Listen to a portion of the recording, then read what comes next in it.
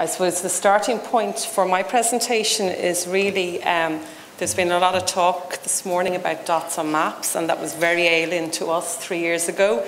We weren't aware there was groups of people like yourselves sitting in rooms all over the world talking about dots on maps. It wasn't of relevance to us. So I'm really starting from the point of, let's assume you have all your dots everywhere you want them to be. So what are we going to do with these dots, and what uses are Fáilte Ireland making of this type of information? Compass have given me quite a grand title, so it's Tourism Scorecards and Data Analytics. And the science behind this is really something that Ali and Omer have already covered for you, and you've heard a good bit of it this morning, so I'm not going to go into any of the technical aspects, and I'm just going to pretty much bring you through the front end, what we're doing in Fáilte Ireland with data and how we're using it to support our strategies. So just for any of you that aren't aware, our brief in Fáilte Ireland is as National Tourism Development Authority, and we're charged with providing a range of services and business supports across the industry to develop Ireland as a destination. Most of our business is B2B. Generally, if it's B2C, it's at domestic level, and we work very closely with our partners in Tourism Ireland, and they carry out the B2C in all of the overseas markets. So we get the product ready on the ground and support the businesses on the ground, and we package it and they sell it. Tourism Ireland sell it for us in the overseas markets. And that's the way we're structured at the moment. We have 5 key strategic platforms, 4 of which support the overall kind of overarching strategy that I'm involved in, which is destination development. And this is destination development at a Ireland Inc. level, as well as sub-destination development. So the presentation is going to cover 4 distinct areas. The 4 areas are spatial analysis, strategy development, visualising tourism, and scorecard development. We came to a situation back in 2009 where, due to reducing resources, both human and budget, we had to develop a new strategy for Fáilte Ireland.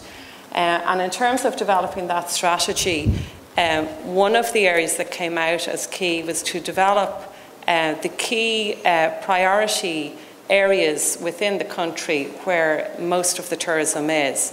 And it was at that point that we hooked up with Compass to help us with some kind of science behind. While we had a good idea where the product was, we wanted to apply some of the spatial analysis techniques to help us with that. So what we did was we took all of the tourism features, and we used, I'll come back to it in a few minutes, we used our own database, which has about 13,000 tourism features in it, and we refer to it as the tourism content system. It's all the cash register elements of tourism, so it's all the hotels and the activity centres and the attractions, and we layered on top of that some external data sets, which are the non-cash register tourism features, which would be things like the blue flag beaches and the green coast and the scenic views and landscape data. So we layered that all on, and what we came up with, which is what is in these 2 maps. So the maps progress, and I'm not going to go into the technical bit behind that, but the map on the right here, where you see the darker shades, this is where the density of product is nationally in terms of tourism product. And when we looked at this, we said, gee, that's kind of clustering quite nicely. Let's look at it a little bit further. So we came up with this map, which we found quite interesting. And this is totally related to the previous 2. It's just the next progression in it. And when we looked at this and we were looking at our strategy, we discovered some very interesting facts. We discovered that 70% of the businesses that we do business with are within 30% of the landmass of Ireland.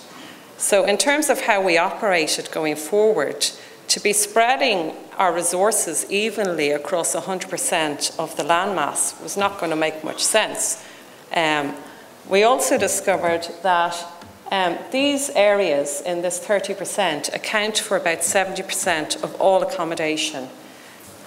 They account for about 78% of the hotel beds nationally. They account for about 80% of all large attractions and 60% of all attractions. By large attractions, we mean in excess of 25,000 visitors per annum. They also account for about 65% of all leisure activities. So in terms of aligning our resources to cater for these clusters of tourism businesses, we developed our destination development strategy. And the essence of that strategy is essentially to concentrate on the important tourism destinations and ensure that they're well positioned to take advantage of an upswing in international tourism. Once we had developed that strategy, we needed to put in place a number of tools to assist us in further developing it, but as well in terms of managing these destinations in a sustainable manner, and also measuring the effectiveness of Fáilte Ireland activities and tourism impact within, both nationally and within these destinations. So we developed this balanced scorecard model, and we're using that at the moment. We've rolled it out at 3 levels. We've rolled it out nationally, we've rolled it out in the 10 destinations, and we've also rolled it out at project level, and some of that I'll cover in a couple of minutes. Within each of the scorecards, and I don't want to frighten people, but there's about 900 indicators that we're measuring annually. So each scorecard has 90 things, pieces of information that we feel are important to measure tourism across the broad spectrum of all of the things we need to be concerned with when we're managing destinations and developing them in a sustainable manner. Just to give you a flavour of some of them, we've 7 groupings within the scorecard. Infrastructure, and the types of things we're looking at there are the rates of crime would be important for us in terms of development and management. Access, so what flights are available from where and in and out of what airports. Once people arrive, what are the links to the destinations and how are people going to get around these destinations? The tourism infrastructure, and that's covering things like where can I stay, what can I do when I'm there, what activities can I do, and we're looking at things like, well, there might be loads of things to do, but there's nowhere to stay. So there's a mismatch there, and there's a development opportunity for us as an organisation. In terms of the visitor, it's really important for us to track the volume of visitors, the views and the satisfaction levels of these visitors, and the value that these visitors are giving to the economy, both nationally and at sub-destination level. That's useful in terms of getting funding from the EU and getting funding nationally from government for us to carry out the work that we're doing. The last 4 categories. Community. Obviously, community is an essential part of any destination when it comes to tourism. Your first point of call is of contact when you enter a destination is the community. So we need to see how switched on they are to tourism, what their views are and what their level of engagement is. Last year was the first year we did a community survey. We're a little bit afraid to do it, but when we got the results, they were really informative, and it was such a success to help us in terms of our planning and applying some of the supports we're giving that we've actually rolled it out this year nationally and in all 10 destinations. And the results of that are due in the next few weeks, and hopefully we'll be in a position to put them on our website for everyone to see. All of the data we're collecting is available on our website. We haven't necessarily broken it down into sub-destination level because it's not of relevance to everyone. Most people want to see it on a regional basis, and it's all there. But if people want more, they can contact us then, and we'll be able to provide additional data. Within the business area, we're looking at the enterprise profiles within destinations, and that's all businesses. We're also looking at business performance, turnover and profitability, as well as the numbers employed and the level of engagement the businesses have with tourism. In terms of the environment, we're interested in looking at landscape protection and eco-labelling, and administration relates to the structures that are in place to manage tourism within the destinations. So obviously to populate all of those indicators, we need to have a very large range of information. And there's about 120 different sources of information that feed into the scorecard. And I've just put them into three kind of groupings. Our own tourism content system, which has about 13,000 features in it. The surveying that I've already mentioned, but a really important element is the third-party data sets, because that gives us the non-cash register data that we really need to supplement our own cash register data with. And we're really looking to partnership. Any of you here that have valuable tourism data, please contact us, and we're really anxious to work with people to build up our data sets, and in particular the local authorities. While we've got some data from them, we're very interested in the scenic routes and views, and if we can build that up nationally, we feel that would really help us with some of the projects that I'm going to talk about in a couple of minutes. Just in terms of how we're presenting the data, Omar and Ali presented this scorecard dashboard, and this is the approach we're taking. Obviously we have this huge tome of information and we need to get people to engage with it, but we need to put it in a format that's easily read. Like, no one's going to read through 900 indicators to find out the one thing that they want to know in tourism. So we've had to come up with this idea, and basically what this shows is all the indicators and their groupings are down the left-hand side, and then we can show how each of the destination fares in terms against the national performance and also against each of their peers, and we've used the median of all of the destinations to track that. If people want more detail on that, we can talk about it afterwards. So we found this has been a very successful method of actually presenting the volume of data we have, and people can see very quickly, they can go into the bits that they're interested in and pull them out, and then if they want the background to them, we can provide that. This is a little tool that we've developed that we've found really useful, and it's called a time slider, and it was referred to earlier on. I think Andy mentioned it this morning. And what we've done here is we've taken all the festivals and events and we've plotted them for a particular year, so we can see the build-up and we can stop it at any point in time and analyse it. And this is something that we would use for this type of area, and we'd also use it in terms of our capital investment area to see the progression of our investments over any period of time. We found it a really useful tool and a really easy way of understanding certain data sets. The last piece I just want to talk to you about is how we're using the data to visualise all of the tourism assets, and we've worked with Compass in developing a viewer. And our one is called the Tourism Eye, and the idea really was, you're like the eye in the sky. You can take the national perspective, or you can zoom in down at lower levels, and whichever way you want to look at the data.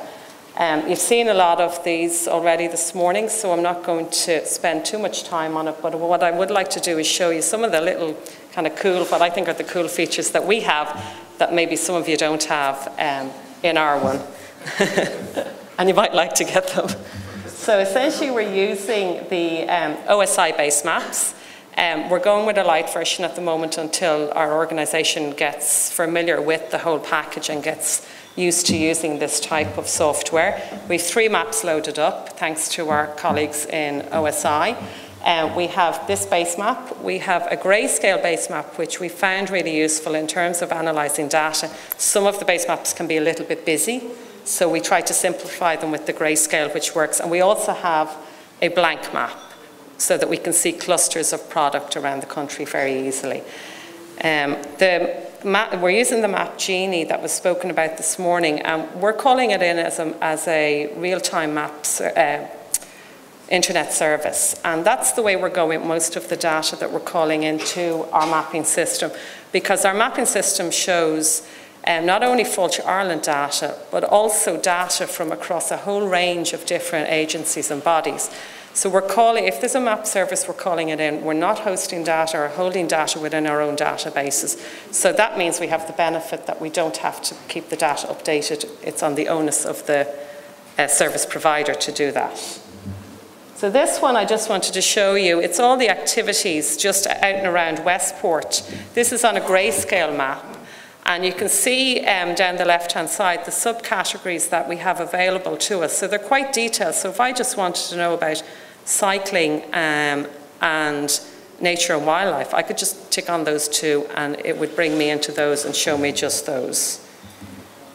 This one, thanks to our friends in the NTO, is a data set of looped walks and waymarked ways. And I've just put that again. It's good to see it on the grayscale map because there's a lot of kind of lines involved and it works much better for us. This one I wanted to show you is using the identifier tool. We've layered on the data set from the NTA. It's something that we would use quite regularly in dealing with preparing itineraries to sell overseas to consumers. And what we can do here, and what this is showing you, that you can pick any of the transport nodes in the country, and I think Peter, correct me if I'm wrong, there's up to 100,000 transport nodes within this data set that are layered on here. So I just picked a bus stop in Dame Street, and up on the left-hand side here, I can point it out here, there's a live link to the CIE bus timetable. So if I clicked on this and we were linked up to the internet, I'd go into the bus timetable and see what time the next bus is at. So that's a huge advantage to us. Another feature of this in terms of where we're linking into other web services, we link into our own tourism content system. And if I was in here auditing this area and I discovered that a data point was incorrect, I can click on a link that would be like this link here, and it will bring me into our tourism content system. I can correct the point instantly and go back in here and continue on auditing the data. So we found that's kind of a really cool little tool for our content editors to use. This is just, we talked about earlier before lunch about the reporting functionality, and you saw some of the Excel spreadsheets, and we have that as well on this system. You mightn't have seen this one, and we use this a good bit in terms of presentations. If we want to meet industry groupings and we're talking about certain products, we can look at the map and go, yes, I'd like to show that to someone, export it out into PDF, and this is what it looks like. So it's a really handy, quick, couple of seconds, you know, you have your map produced for you, and then you can use it if you want to put into publications, or, you know, we might be doing some brochures or articles in magazines, and you have your map produced. You're not having to go to a third party to do that for you. This is another use. I'm just going to finish up by mentioning a couple of the projects that we're using it on. Itinerary planning is really important to us in tourism, both in terms of dealing with all of the overseas media that we host every year as an organisation, and as well as putting up itineraries on the Discover Ireland website, and also giving it to our partners in Tourism Ireland to sell overseas. So the tool gives us very quickly, this is a preference, a journalist came in and they wanted to look at the important bird areas, national parks, and do some walking. So we just click, 2 minutes, produced this, gave the Excel spreadsheet, and you know, they were happy that they had the data and they had their map. The last 2 slides really are covering, and we've taken off so quickly in the organisation in terms of GIS, spatial analysis and the mapping, that now everything we do is based around it. And that's in a short period of time of just 3 years. And there's 4 key projects that really within my own area of destination development I'd like to mention. The Wild Atlantic Way is a touring route we're developing on the west coast of Ireland. The Tourism Towns is a new category of the Tidy Towns competition. The Dublin project is a route that we're developing between Trinity College and Kilmainham. And also we have a very interesting animation project which we're using to try and bring to life all our fantastic heritage and culture around the country. So those 4 projects, we're working on them at the moment. I hope I've whet your appetite to maybe log on to our website and find out some more information. Loads of facts on there, all of the research is there, all the details about the project. We've recently relaunched our website, so we'd love if you would like to log on and maybe give us some feedback on what you find and what you see. Thank you.